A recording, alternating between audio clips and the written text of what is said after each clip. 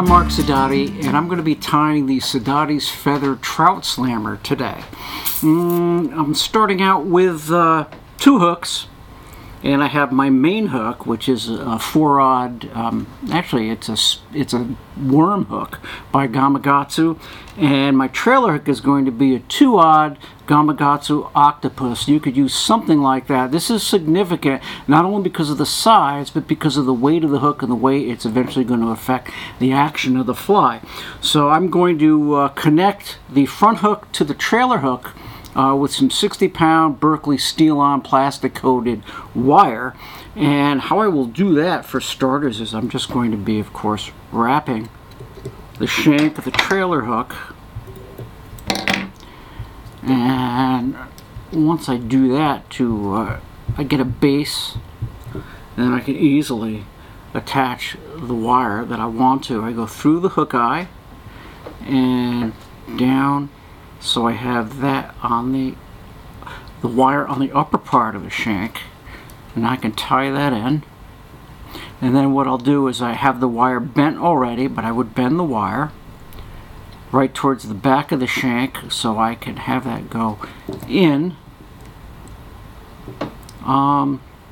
under, so it's on the bottom, and I will just attach that like that very quickly. You could do that pretty quickly, right to right so that I can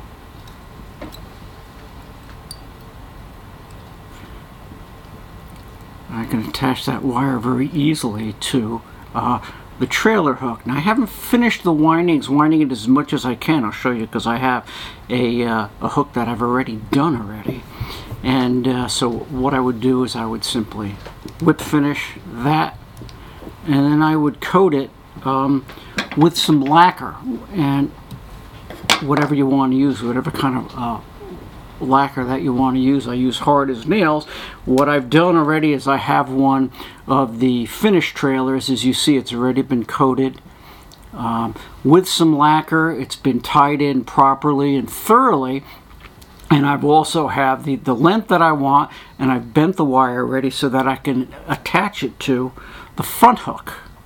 So as you see, what I'll have is I'll have a setup to where I've got the trailer hook behind the main hook, and purposely I want the bends of those hooks to be 2.5 inches apart. That's significant because I want it that way simply because it gives the fly a certain side-to-side walk the dog action because of the way the weight is distributed, and that's going to get a fish that strikes short, or a lot of trout end up not engulfing the entire fly or biting the head, but they often bite the middle of the fly. Some experts say it's to stun the fish first or whatever, but you hook a lot more fish with a hook behind your trailer, or in case you use some sort of shank, and then you have the hook off of that.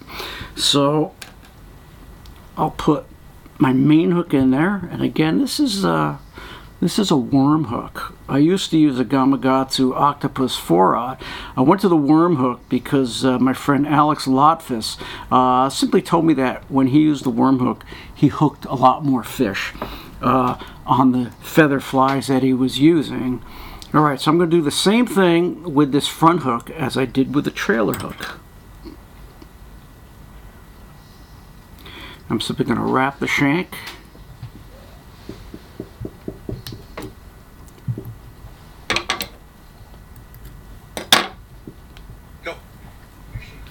Yeah, I'm going to wrap the shank, and then I will attach the wire. Now I know that in tying this fly, it takes a little time to tie it, but I know that the results that you get with the fly are worth it. Now so again, I've got that, so it's straight up, and I prefer my trailer hook to be facing upwards rather than downwards, primarily because that hook point is going to stay in the body of the fly, in the feathers, a lot easier than a hook pointing downward. And if the weight of that hook actually pulls it down somewhat, if it actually pulls it down somewhat, I'm still a lot closer to the body of the fly, and I think you can hook the fish a lot better that way.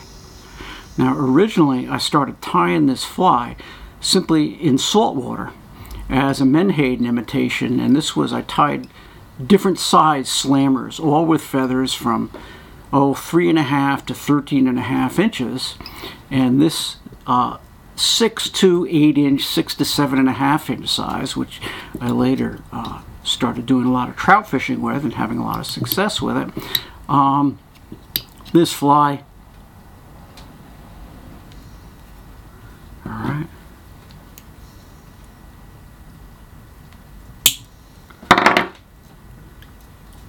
Yeah, this fly usually tied from 6 to 7.5 inches long, and I copied an immature menhaden, which we would see in the fall here on the East Coast, especially where I fished locally on Long Island Sound. And then all I do is put that wire up on the top, and I took this fly out. Actually, first when I was in Montana, I used it on the Beaverhead River. Like, it really worked well. And then I started fishing in Michigan a lot. This was in the late 90s. And I brought it out fishing on the Manistee River with my friend guide Russ Madden on his boat. And what they were mainly fishing with out in Michigan at the time were flies that were articulated leeches. Their flies at the biggest were 4.5 inches long. This thing was 6, 6.5, 7.5 inches long to 8 inches long. And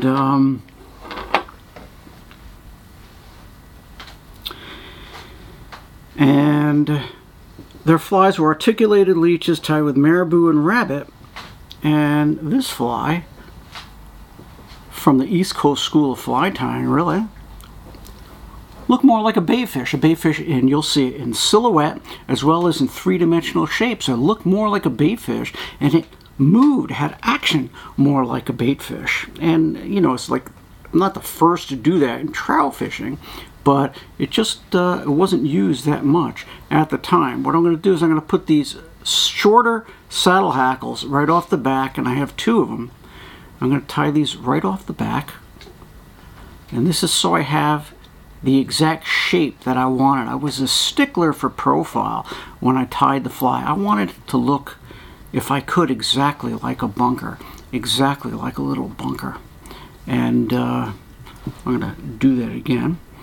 And so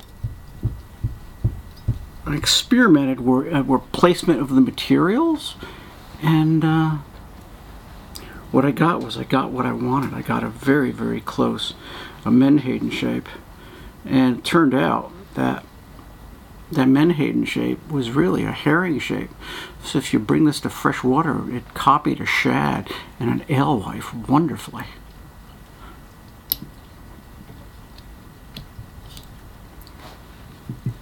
Alright, so I had that's what I want. I got my feathers, do I want them there? And now what I'm going to do is I'm going to add some weight, and weight is significant to the action of this fly. And I've got some 0.025 weighted wire, and I'm going to wrap that around the hook shank. Now, I don't need it to be right up to the eye of the hook, simply because this hook shank is so long. So I really don't need that. And you see, I'm just going to wrap that right along the shank of the hook. And what this is going to do, it's going to function not only as weight that helps get the fly down underneath the water when it's cast.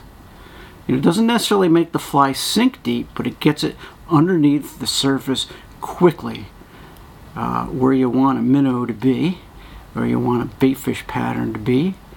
And then it's going to help with the action of the fly, as you see, but also it's a base for other materials that are going to be tied on top of it. So that's all I need. I'll wrap that with some 0.025 weighted wire. And usually I'll cover that just like that. And on top of that, or on the bottom of that, actually, what I'm going to do is I'm going to put in a weighted keel. Now the keel is really, really significant to this fly. What's its significance is that it really helps with the action of the fly. Now originally, the bigger bunker patterns in general, had a tendency to roll when you retrieve them. They were wide profile that have a tendency to roll over, sometimes just track like that. Well, my friend Tom Piccolo, a very well-known local tyer, he told me to put a keel in there. He says, Sedotti, put a keel in there, and man, that fly will track straight wonderfully. I tried doing that, and it really, really worked. But I didn't know about how it would help the action of the fly, especially when it comes to trout fishing. So what I'll do is I will cut 4 pieces, 4 3/8 inch long pieces of some .030 weighted wire, which I have here, you know, and I'm going to cut them with my pliers, but I've done that already. I'm going to tie a piece which is about 3/8 of an inch long. I know that just because I've measured it over the years. I've tied so many of these flies, and I'm going to, I have these already cut, and I have 4 sections, and I have them spread out just like that on the bottom of the shank of the hook. And I'm going to put them in there right at the back for this particular slammer, right at the back, and I want them so that, as you see the wrapped wire gives you a base that you can put those 4 strips in, and they lay flat along the bottom just like that.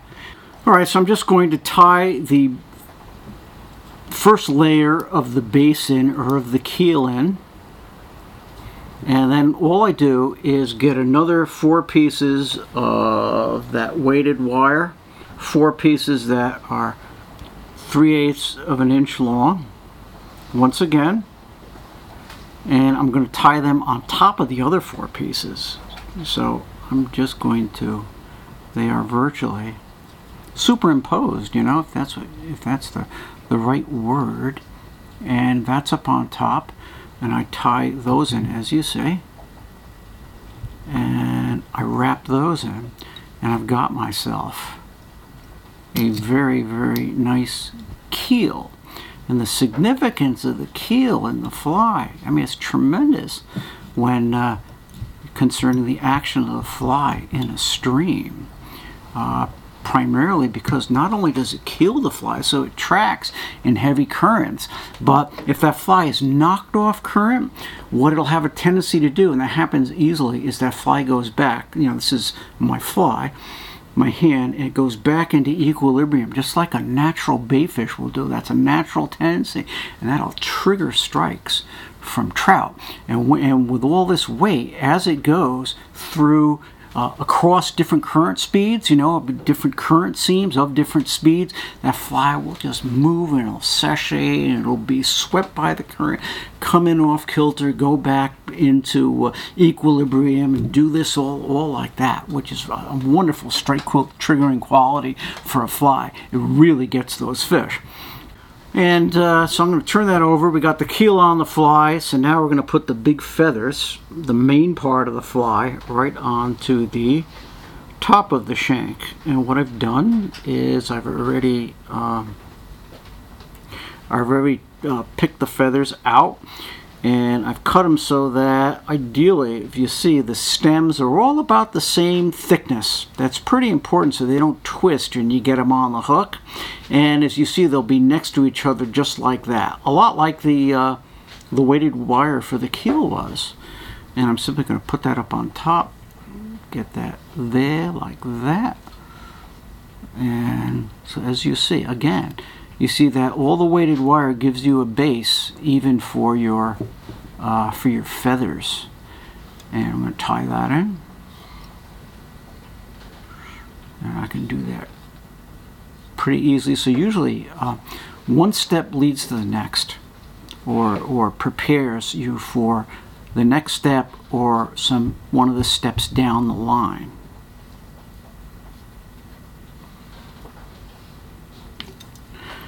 And okay, so this fly is probably going to be about 7.5 inches long.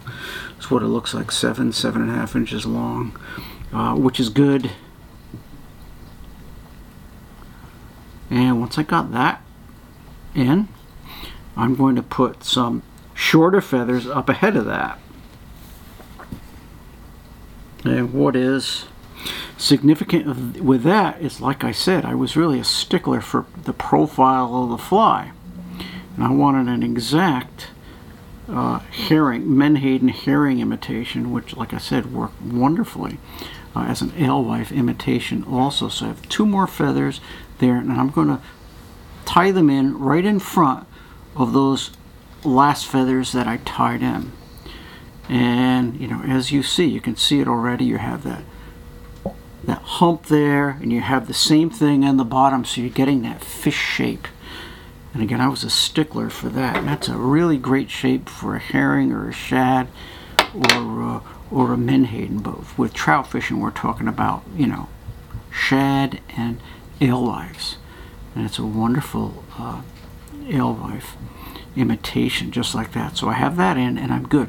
Now I'm going to be tying the materials. I've already started it. I'm high tying them, so I'm clumps or feathers along the shank going forward. That's going to give you a little wider profile in the fly. Now I can come back in on the bottom. I can put in my first clump of bucktail. And again, you see I have a base to put that bucktail. And I'm going to make that bucktail probably about that long. And I have that on the inside, but I will show you what I'll do. And again, I'm going to tie that a little ahead of the feathers that I just tied in. And you see that on the on there, you can see that. You see how long that is? That's just a little shorter than those shorter feathers that I tied in originally at that spot. And I'm going to cut that, secure that as best I can. And I don't use glue when I tie. I use a lot of wraps and a lot of pressure, and it's worked for me. Some tyers like the glue. I like to use lots of pressure and wrap. So up ahead of these feathers, again, high tie, low tying, up ahead, I'm going to tie in some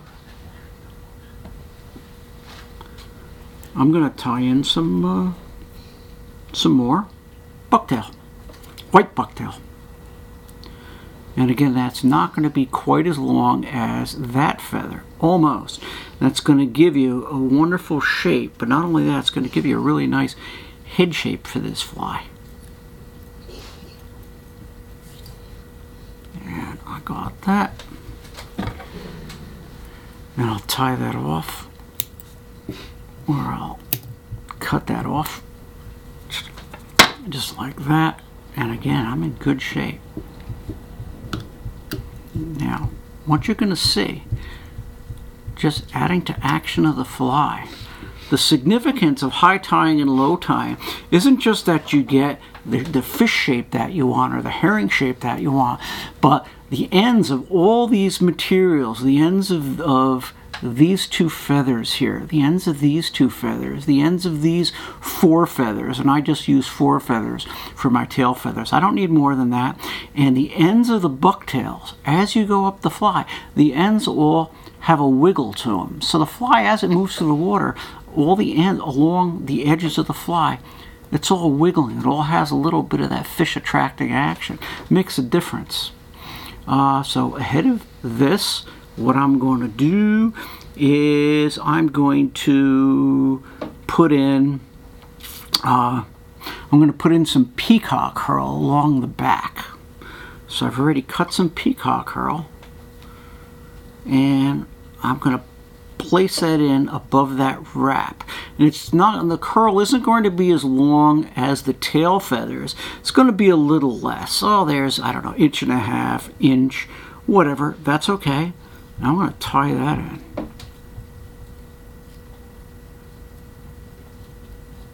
notice that I tie my peacock herl in, not at the front of the fly, but more in the middle of the fly. And I found that when I first tied the peacock herl in at the front, peacock herl came up and I lost that profile. It would essentially in the water oftentimes sort of detach from the, and it wouldn't look like a natural baitfish.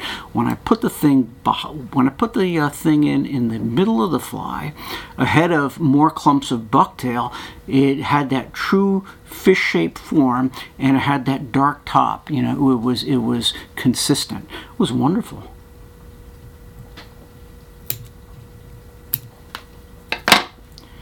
So I have that in there. And I'm going to continue with the bucktail on the bottom of the fly. And you see the fly is taking shape pretty quickly. So I have another clump of bucktail on the bottom. Just about, maybe a little shorter, maybe the same length as what was behind it. I'm going to tie that in.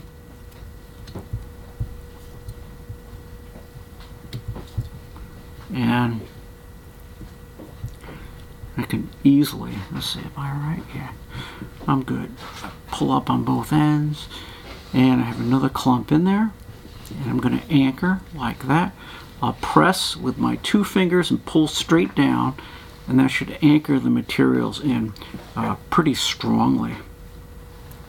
Cut that off,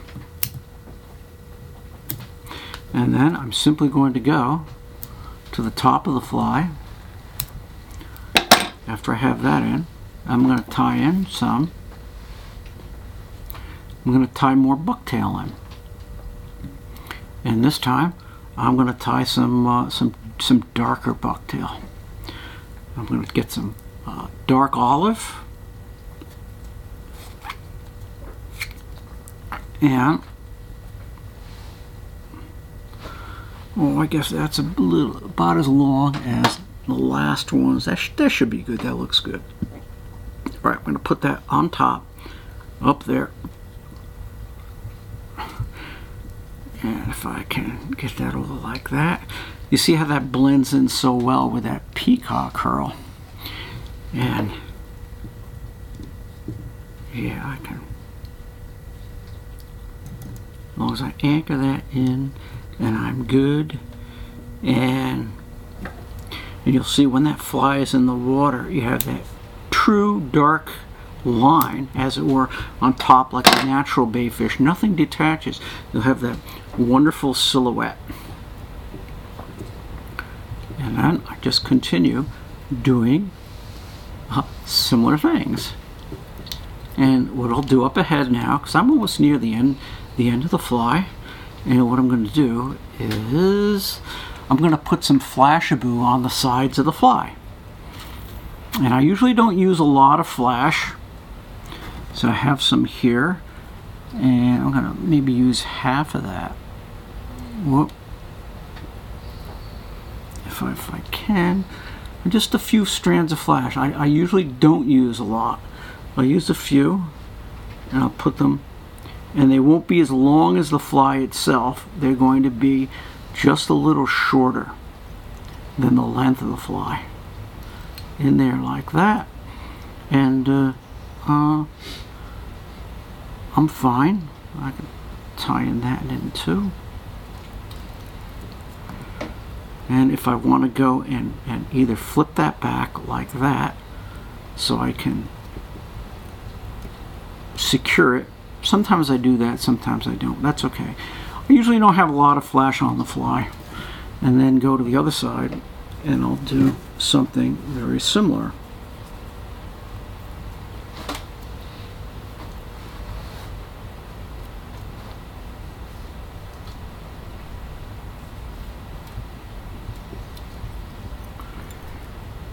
Flip.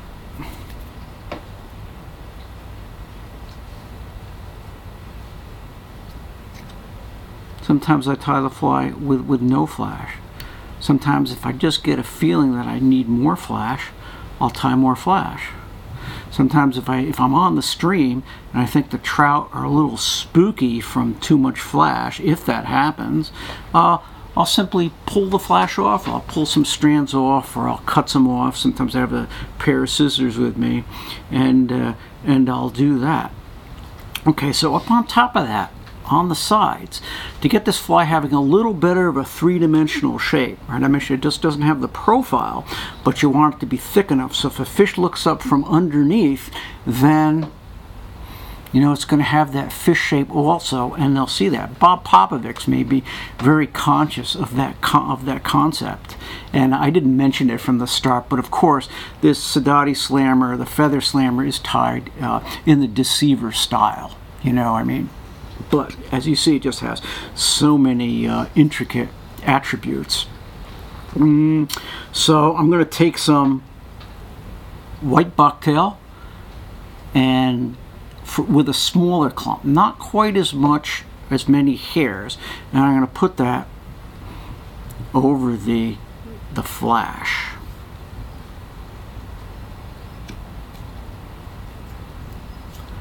I'm going to put that over the flash. And if I can get there, alright, that's pretty cool.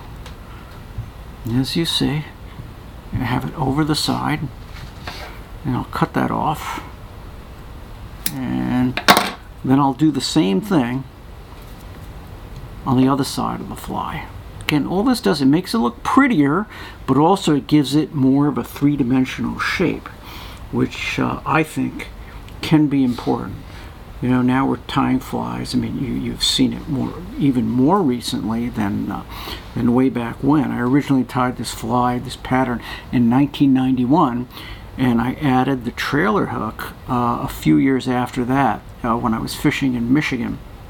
And I had two 8-pound browns, about 28 inches long. Then I had a 30-incher come after the fly, and I didn't hook any of them. This happened in 2 days on the Au Sable and then on the Manistee River. I missed every fish because they grabbed the fly in the middle, and I had the hook in the head. I said, forget about it. I'm going to put a trailer hook in that fly from now on when I'm trout fishing. And it worked. Alright, so we're going to finish up, and we're going to put our last low tie, as it were, high tie and low tying, right up by the front of the fly. And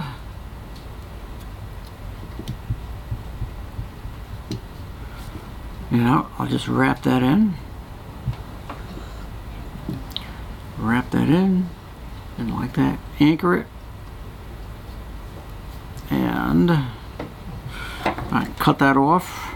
I'm going to put another clump right there on the upper end of the fly. I'll get some olive, bucktail, and this is finishing the fly up for the most part.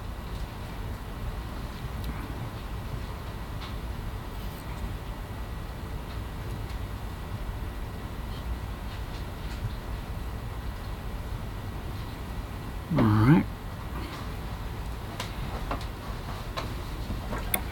And all I have to do is clean that off like that. And then I'm virtually finished with the fly now. Now I just have to craft the shape of the head, and then put the eyes on, and we're done. So what I have is a fly that has great fish shape, great fish action,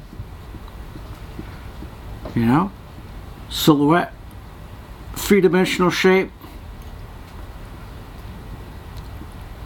action going across currents, action going up and down. The keel also helps that fly bob up and down, sort of like this, as you retrieve it. And one more significant thing, and this was a surprise that I got when I put that keel hook in there. I'm going to tie off right here. When I put that keel in, I had the wonderful surprise of the fly in that whip finish. And I have the wonderful surprise of added walk the dog side to side action when I retrieve this thing in sharp jerks on a tight line. Because what happened, okay, there's the finished fly. But what I had when I would strip that fly, and it was simply because of the weight of the hook and how far it was behind the front hook, but when I stripped it, the fly would do that and do that and do that, so that an extra strike triggering action, which made it, an even more potent trout fly. So now all I have to do is put the eyes on that thing, and I'm finished. Okay, so we got some glue, and we're going to. I prefer to use shoe glue, but I'm using a substitute today, and I'm just going to put that eye on there, and make sure that it's above the keel in that, and I may have to just hold that there a little longer,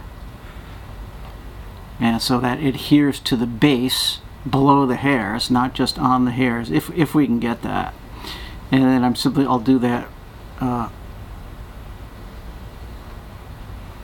I'll do that to the eye on the other side also.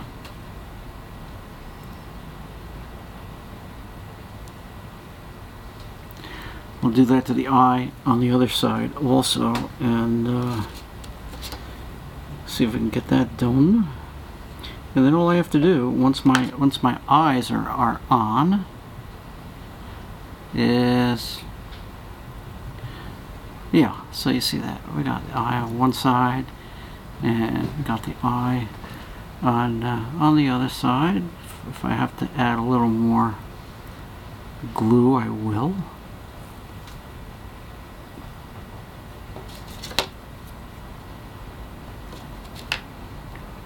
And so I'm pretty good there, just about like there. And essentially, you have a finished fly. The eyes almost make the thing come alive, And then I'll put some lacquer on my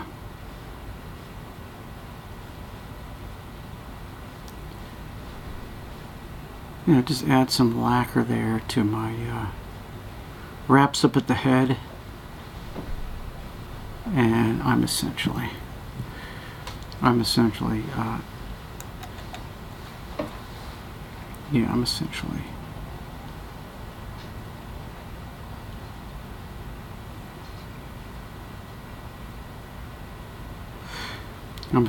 finished. I might have to just put a little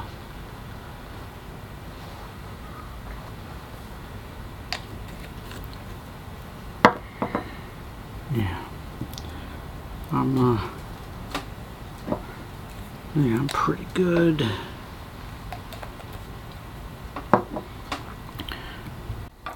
Alright, that's the Sedotti Slammer. We've got the eye on, and it's all complete.